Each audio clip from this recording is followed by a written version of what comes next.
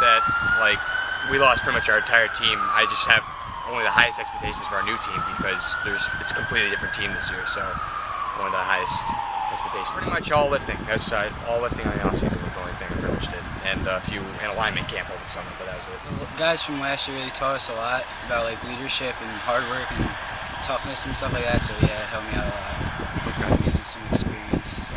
Every year, because we always have a good year, but the previous year, I think our teams always want to either surpass them or at least do just as well as they did the year before. So we want to win to make up for what our team did last year. We want to get into the playoffs and win Section 2. Novo and Kane Lacey, they stopped by and help us out here, so trying to teach us new things.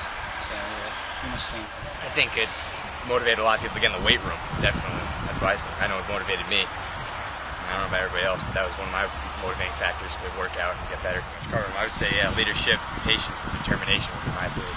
And for football, it's a totally different world. We are our family. I mean, we can come from literally all across the state, but we'd still be one team because football pretty much unifies us in a way that no other sport can.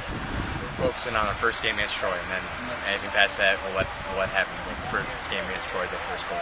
Beat them. We'll start with that.